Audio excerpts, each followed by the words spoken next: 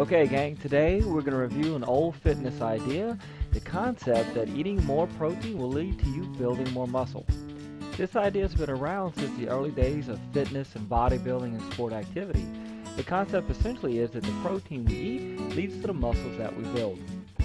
Well, they think that because muscle is literally made up of protein.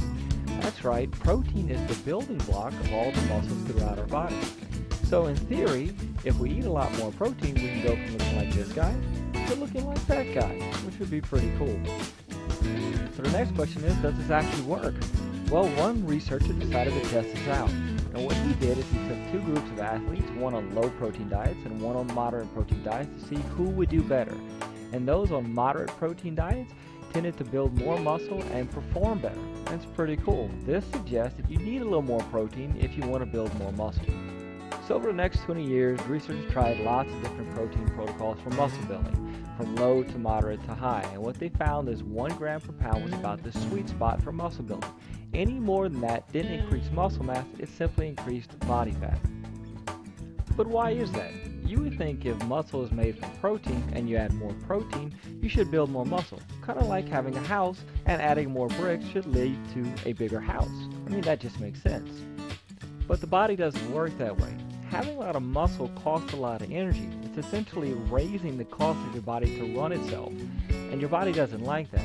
See, it doesn't care if you have muscles when you're at the beach. It simply worries about you breathing when you get there. You see, the body only builds enough muscle to do whatever activity you're forcing it to do. Think of it the way your body handles other problems.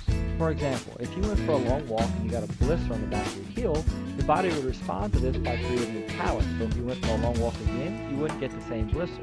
What the body would not do is callus your entire body just to deal with that one blister.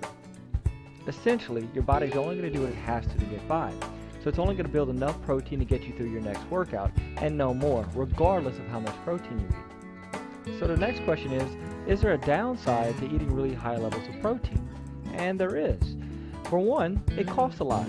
Protein food sources are generally more expensive than other food sources. The second thing is most high protein food sources are high in the bad fat, saturated fat, and they also tend to displace all the other foods. So if you're a high meat eater, you tend to not eat a lot of other foods like fruits and vegetables that also have health benefits for you. So the bottom line when it comes to getting fit and building muscle is that you 1, need to train hard, 2, eat healthy, and 3, eat enough total calories to build muscle, and then finally, eat about 1 gram of protein per pound of body weight to optimize your ability to build muscle. Alright gang, that's all for this week. We'll see you next time.